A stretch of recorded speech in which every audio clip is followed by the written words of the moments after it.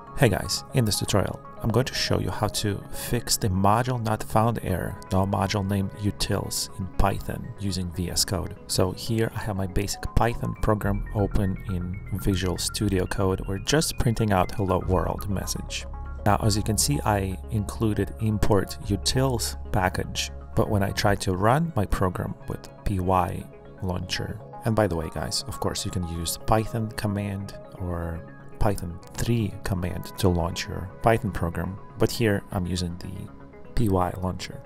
So when I execute this command, I get this error, ModuleNotFoundError, no module named utils. This means that utils package or module is not installed in your Python project.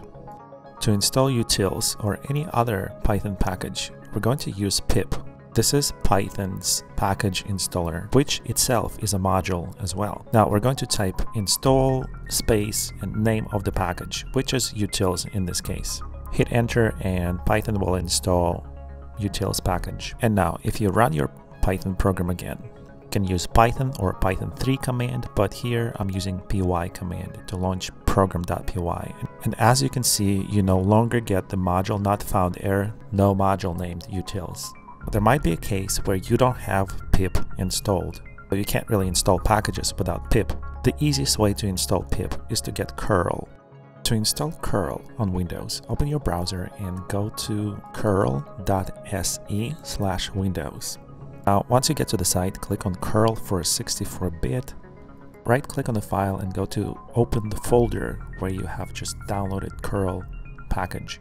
Now, right-click on the zip archive and click on extract here.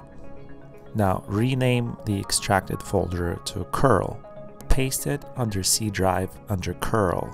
I already have curl on my C drive, so you can go ahead and do that on your system, but also notice that there's a bin folder inside curl. We're going to copy and paste this address into environment variables.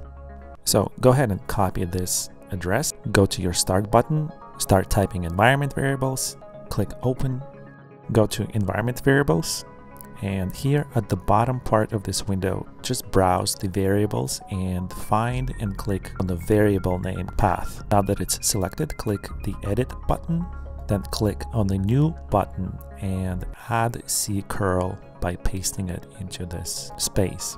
Now click on the new button again and in the same way add C-curl/bin. Click OK and close environment variables. So now that we have curl, how to install pip? Go to your VSCode terminal and start typing curl space https://bootstrap.py pa.io/get-pip.py space -o get-pip.py and hit enter. Running this curl command will install pip on your system. If you want to make sure that pip was installed, simply type pip --version, hit enter, and the terminal on the command line is going to tell us the version of pip that we have. Now, if you're running your Python on Docker or Vagrant, you might still get the ModuleNotFoundError, no module named. So go to your start button and start typing environment variables. Go ahead and click on this open button. Next, click on the environment variables button, and in the upper part of the window here, click on the new button. Here, type Python path in all uppercase letters. In the next box, type the path to your Python project. In my case, it's C projects/Python. Now click the OK button and close all of those windows. Now let's try writing this Python program in VS Code terminal again, and hopefully this time it will work. And as you can see, the message has been printed into the VS Code terminal on the command line.